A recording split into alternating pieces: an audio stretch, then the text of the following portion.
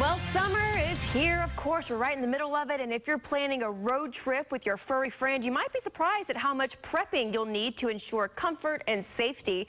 This morning, 8 on Your Side's Consumer Reports has some helpful tips to make sure traveling with your pet goes off without a hitch. 1-year-old Mabel and her family have been preparing for a 6-hour road trip to Vermont. We started to do small trips around town, going to our neighbors' homes, in the car, that sort of thing. And that's not all. Just ask trainer Holly Santana. You should have consistency. So you want the same food, you want the same schedule. And so if they eat at 6 a.m. and 6 p.m., keep it 6 a.m. and 6 p.m.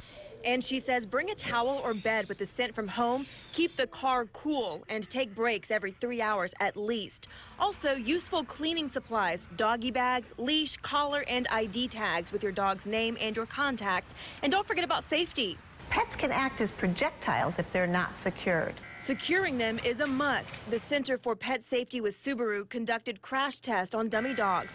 They found among the most secure restraints the Sleepy Pod air carrier for about $160, the Gunner Kennels G1 intermediate crate for $500, and the Sleepy Pod Click It Sport harness between $65 and $75. And they recommend dogs up to 90 pounds should be secured in the rear seat opposite the driver's side, in larger cars in the rear seat or in the crate in its cargo area. For 3-row vehicles with captain's chairs, dogs up to 20 pounds should be secured in the 2nd row, larger dogs in the 3rd row. And if traveling with children, secure the child in the 2nd row and the dog behind on the opposite side. Family trips to Vermont are very important to us. I want to make sure that everyone in the car is safe.